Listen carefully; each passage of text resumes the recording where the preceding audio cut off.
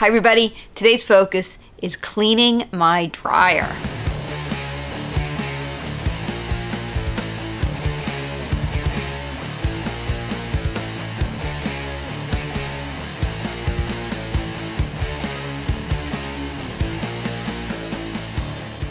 So yesterday, a neighbor a few houses down had a dryer vent fire. It got me thinking, it's probably a really good time for me to clean my dryer. So the first thing I'm going to do is look up the manufacturer's instructions for how they suggest cleaning my dryer. First, for the exterior, you just have to wipe it with a damp cloth.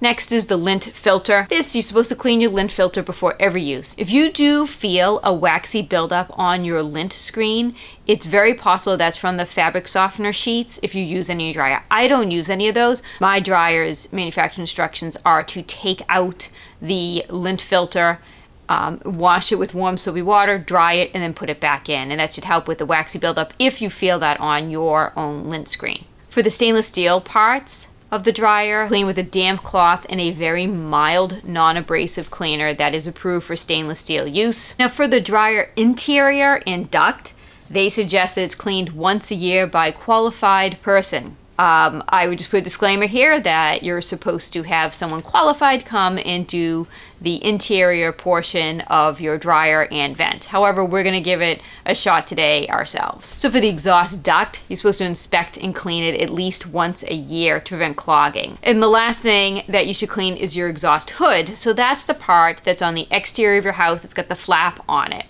My dryer is on the second floor, so I won't be able to check my exhaust hood flap very easily unless I get a ladder and get my husband probably to help me put up a ladder. So I will probably do that some other day. Right now I'm going to focus on the things that I can do. Let's get started.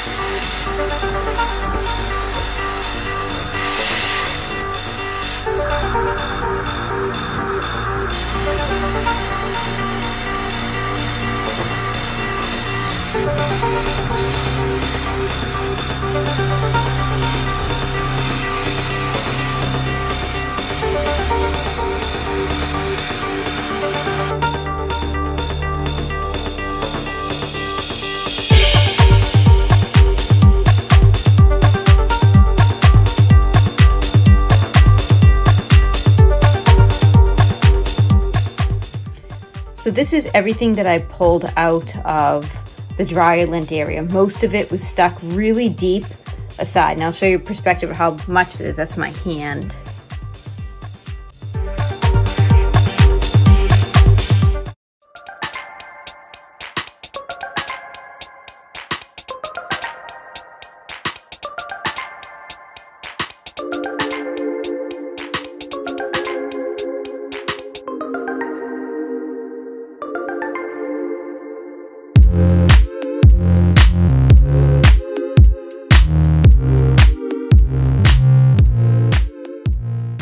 Okay, so this is the back of my dryer. There's no big hose, so I'm gonna just try to shimmy the dryer back some more. Okay, so we started trying to pull the wash machine back, and I can't get it detached from here. It seems like it's like a pressed fit. It's like, I've seen others have hose clamps, and you use them to do the hose clamp, and you remove the pipe. But this is like pressed fitted in, and I can't undo it.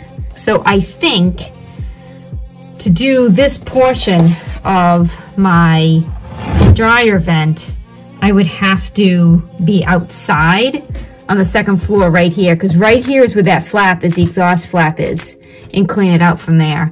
So that might be a job for another day. Since I'm back here, I'm going to dust as much as I can because there is definitely a lot of dust back here.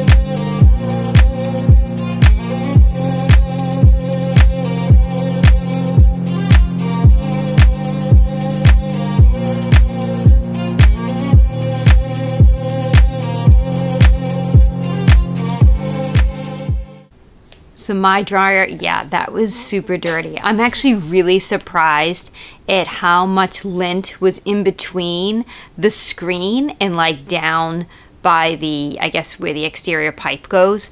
That actually really surprised me, and it makes me realize I should really be cleaning that out much more frequently than I have, which has been basically not at all since I bought it. Just like you saw, I was unable to detach the dryer vent from my wall. So this summer, my husband and I will tackle that from the exterior of the house, since I have to go up the second floor. I need a ladder to do that. So make sure you check your dryer vents and make sure you clean out your dryer. It's super important to prevent fires. Thank you so much for watching. So please remember, hit that like, share, subscribe. I honestly appreciate it. And if you're interested in learning about what I'm doing ahead of the game, like maybe a month or so before I'm able to put results on YouTube, check out my Patreon community. Link will be in the description below. Take care. Have yourselves a great day.